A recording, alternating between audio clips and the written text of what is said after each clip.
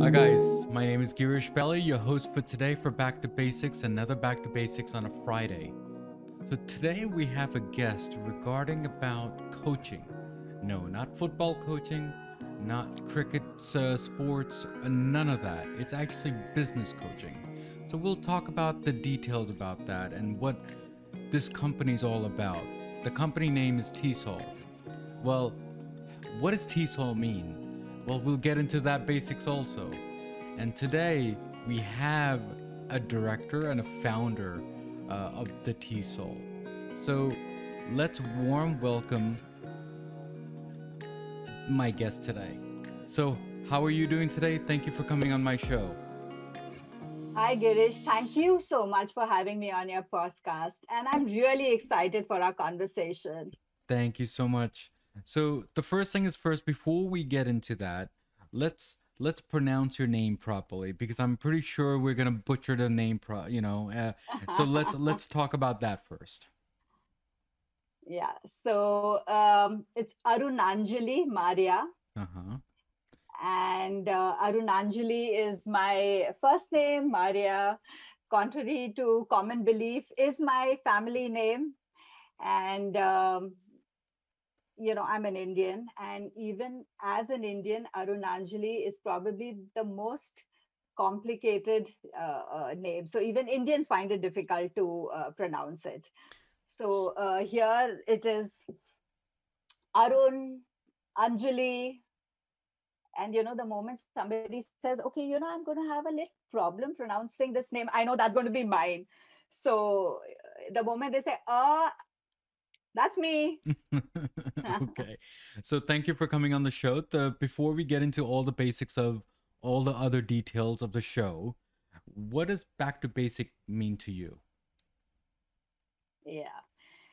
Um, I think it means lots of things. It's very meaningful and it has different meanings at different points in time. So, if I were to just connect it back to my life, giving one instance, is I'm an ex banker and I did different roles while I was in the bank, and I could have just continued doing more of the same. And so I'm going to steal your phrase here and say that, the back to basic moment for me then was that I asked myself that in all of this, what is it that I love the most? Where is it that I have been able to create maximum value? And what are the skills that I have? And, the intersection, as the Japanese call it, the ikigai, Hmm. for me, that was a back to basic moment when I realized that, what? In all of this, I have really enjoyed working with people and to ignite that human spark in people. So, my work today is to be an enabler, to build capabilities through my training and coaching, and to enable others to thrive. And that, Girish, is core to everything that I do personally and as a corporate entity. Yeah. So I mean, thank you for that. The reason why I invited you into this show, I was listening to other interviews that you have done, and it looks like there are complex issues in business world. And what you Mm, try to do with your tools and your expertise that you are doing, you make that into a simpler term. And that's mm. where my back to basic moment comes in for you. So I thank you for coming on my show on that. Thank you. I'm So excited. so let's talk about the name of the company. So Hmm. it's called T-Sol, Hmm. but the first name is very cool. So because people they don't know what the detail is about that, right? So let's talk about that. You know, I love the adjective that you use to say it's cool. That's the first one for me, being called cool. Yeah. So, working with the learning and development team of the company where I was working, I enjoyed that experience so much that I just felt this was my calling. And two of my colleagues and I, we decided to come together to form our company, Twameva Solutions. So this was back in 2010. And the word Twameva is a Sanskrit word which means only you. And so, true to that name, we curate very bespoke solutions unique to every client's needs and helping them build internal capabilities. Hmm. So, one of the things that we realized very quickly is that, people go for a training program, they come back very excited.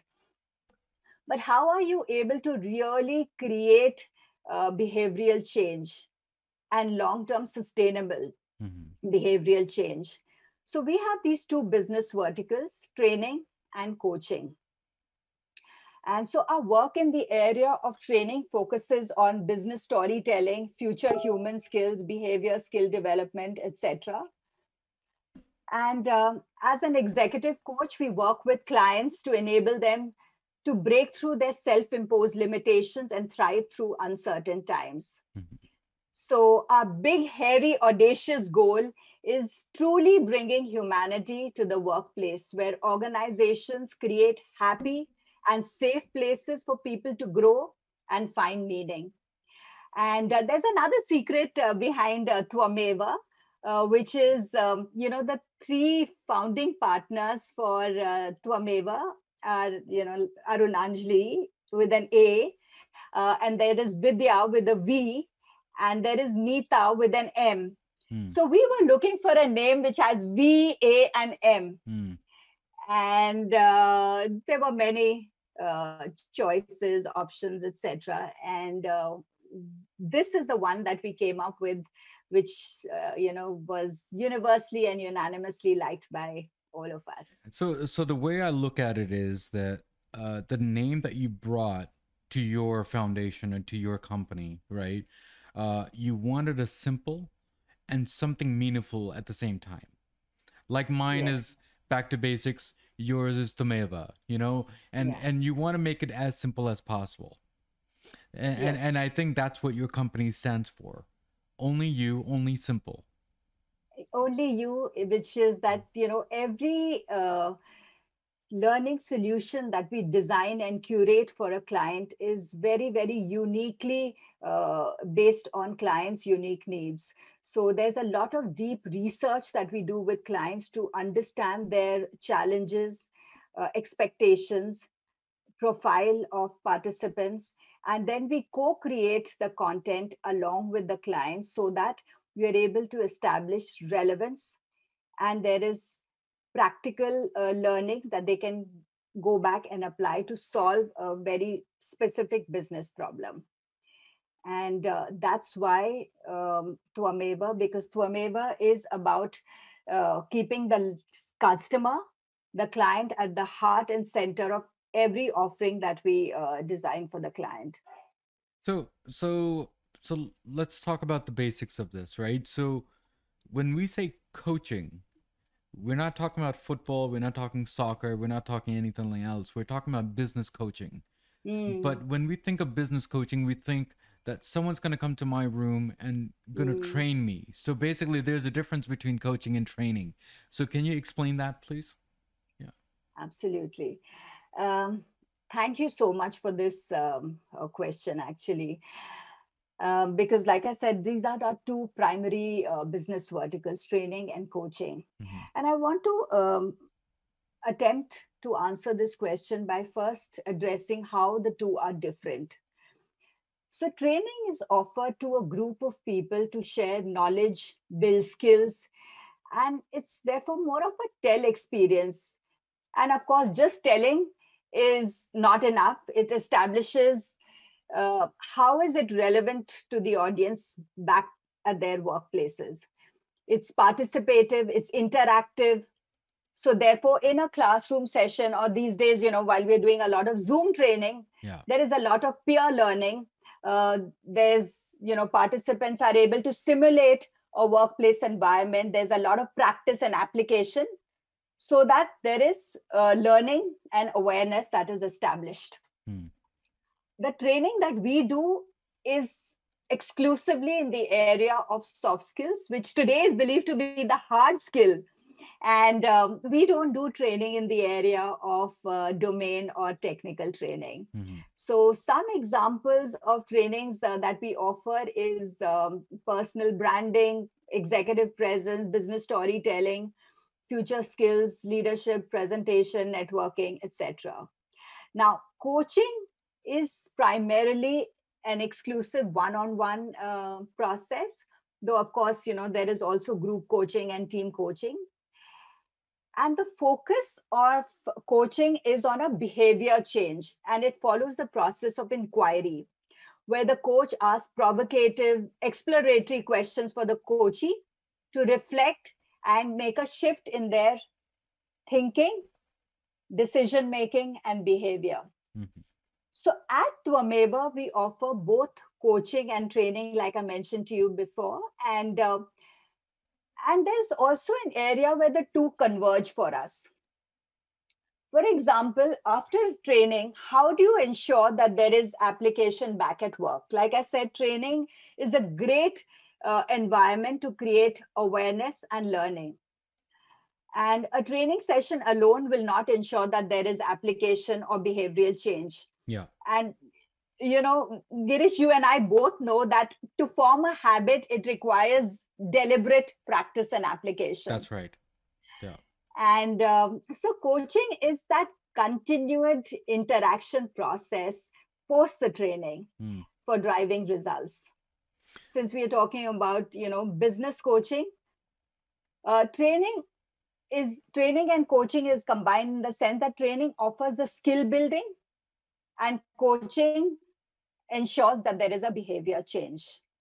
So how do you know the difference when someone tries to give you a scenario? How does one get trained to do this? I mean, I guess you are certified to do this, okay? But I think there must be something it triggers you that this is training versus coaching. That's right. So, if one is looking for skill building, one is looking for a large group intervention, Mm-hmm. it is in the area of training. Mm. If it is more about behavior change, if it is one on one, then it's largely in the area of coaching. Mhm. So if I had a complex issue and I have to go on stage and speak, is that considered a problem, or is that considered a, I don't know, anxiety within me, or what do you, or fear of people making fun of me while I'm speaking, or what do you think?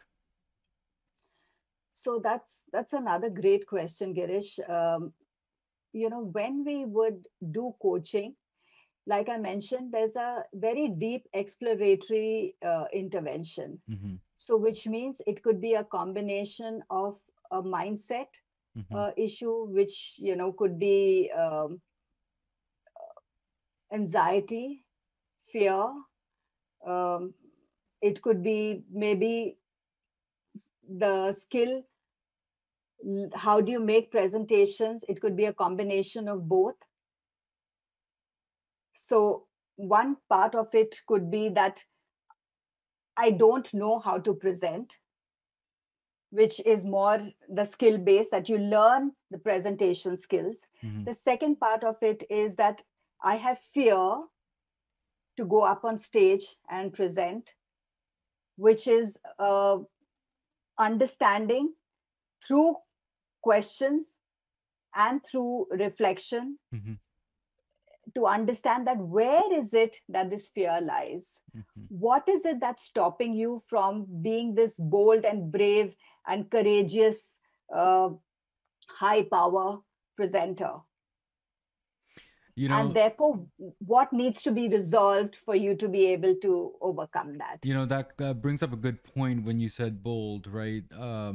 So when I started this podcast, people were saying that you are very bold at getting on the platform and speak your Mm, mind or speak with people. It takes courage to do that. So not a lot yeah. of people are um what is the word I'm looking for? Daredevil. Hmm. If you think about it, that is the word that we should be looking at. We are Hmm. all we, you and me, are daredevil people coming online, speaking to each other, and talking about people, talking about issues that we Hmm. want to talk about. Hmm. So, Aruna, so tell me, what tools do you use? Is there a certain tool that you use? Is there a method that you use? Yeah. Yeah. So coaching, like I was mentioning, is collective thinking, where the coach asks questions so that the coachee experiences self-discovery, and the coach acts as a mirror to the coachee. Mm-hmm. For example, this one time I had an experience where I just asked two questions, and the coachee shared with me her experiences in the past, um, her challenges for the next 25 to 30 minutes. And at the end of it, I only reflected back by making one question and one statement with her. And so the coach is really your thinking partner, someone who creates a very safe place that's free of judgment to support the coachee to realize their goals. In fact, another example that comes to my mind is someone that I was coaching to address teenage issues with their son. And at the end of it, they said, you know what, I was noticing you didn't seem horrified by some of the shocking things that I was telling you. And so, yes, to your question, one doesn't need to be an expert in the area of parenting. I'm definitely not. One doesn't need to be an expert, with teenage kids. I'm not. However, the coach is required and trained to be definitely an expert at asking questions Hmm. and a listener. So, not a subject matter expert otherwise. So basically, you're So, saying don't react, but listen. yes. And listen to learn and understand the coachee and the person in front of you better. Hmm. Really get into their realm and their ecosystem and world. So, to your question, a coach creates a space to stretch and dare the coachee in decision making. Mm-hmm. I'm using your words again. This is to dare, so that the coachee can therefore have greater clarity, decision making, and action. And most importantly, the coachee feels the courage and the confidence to raise their own bar. And that's why I like to believe, and I often clarify that coaching is not one of those cozy chats that we are having, either with a friend or a confidant or, any of that. Mm-hmm. And you and I know that today organizations are valuing the power of coaching. Mm-hmm. In fact, today we are training people and managers on how to become coaches, or leaders as coaches. In fact, organizations are wanting to concertively move away from the traditional feedback mechanism to creating a culture of coaching within their organizations. Okay, so I think there's a method called um, agile based. So we're trying to get away from agile based, or are what do you think? What is a method that we're going in now? So today it's really about an environment where people want to learn at their own time, at their own pace. Mm-hmm. It's about both depth and width of learning. Mm-hmm. I was part of the learning and development team when we used to design traditional curriculum. So let's say if you're in a sales job, you would have a set of programs you need to go through. That was your sales curriculum. Yeah. Today, uh, all of that is archaic. Today, it's really about, like you said, agility, curiosity. What is it that I can learn which is going to help me immediately in my work, or definitely uh, ignite new knowledge in me, which somewhere, someday, somehow is going to uh, help me and facilitate me to apply it at work. May not be currently. So I think it's the mindsets that are changing, which is around agility, curiosity, and building those as skills and muscles for people within organizations. So, so the thought process now is a little changing, but I think it's going to change in a little while. It's not going to be overnight, because it seems like I have noticed in my business world, in my technology world, that is that it seems like the transition is changing slowly, but it is changing. I'm not sure what needs to be drastically changed, but I'm pretty sure it'll come. So, what are your what are your plans for the next 5 years according to your company and according to your coaching life? Uh, so if it's really about taking the long view on learning. Mm-hmm. And one thing that's happening is the whole landscape of learning is not just changing, it's like almost transforming. And when I say the landscape is changing, I'm referring to one, how learning is shared with employees, the pace of learning, uh, the availability of learning, um, also what or the content of learning. All of that is is rapidly changing. So, for example, earlier, we would do, let's say, 2 days of a classroom sessions. Mm-hmm. Today, it's about 2 hours of uh, training programs that we've never done in the past. For Mm-hmm. example, somebody that we worked with recently was around ways of working in 2021 and beyond. These days, we are looking at uh, work around executive presence in the online space. Mm-hmm. Now, these were not skills that existed in the past. No, One never needed to learn these. no. So today we are talking about that. Also, you know, for example, we're now talking about human skills. And one of the reasons I mentioned earlier was about how soft skills has today become the hard skill.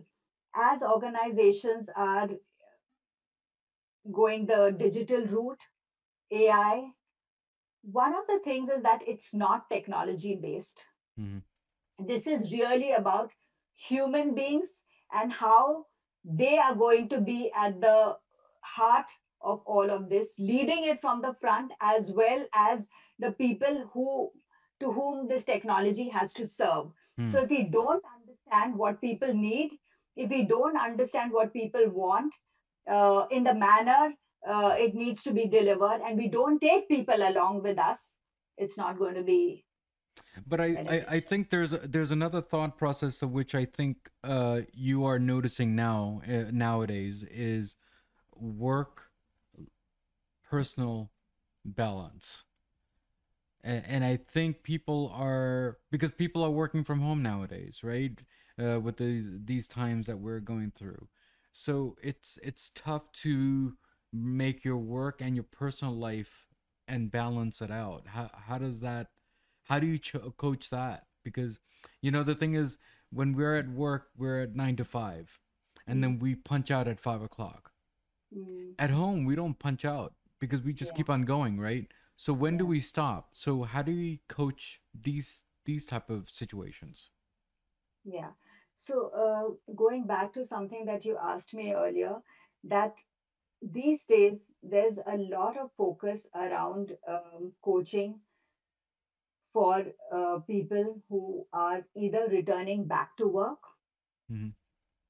or it's about working from home. So now people have been working from home, let's say, for almost 13, 12, 13, 14 months, depending on which part of the world one is. Mm-hmm. Um, and what's happened in the process is that it's not been a linear experience. Mm-hmm. At the point in time when it started, everything was haywire. There was chaos. Mm-hmm. From that moment of chaos to bringing in some element of normalization, Mm-hmm. to actually now looking at how can we not just survive but thrive, uh, having accepted that this is the environment that we are in. Mm-hmm. So at the beginning of this entire time, there was really no time that anybody had for coaching or training. In Mm-hmm. fact, unfortunately, all our work was cancelled. Everything was deferred. Sure. And as people started settling in, organizations were extremely compassionate, uh, very, very empathetic to understand that what is it that will facilitate people to work from home. Whether it was the technology, whether it was the Wi Fi, whether it was the support system, what is it that people were needing? Mm-hmm. People took the time to understand their requirements and offering that support. Yeah, I mean, there's some companies that I know that they want to take once a month off, Yeah, okay, because of the chaos that they're going through.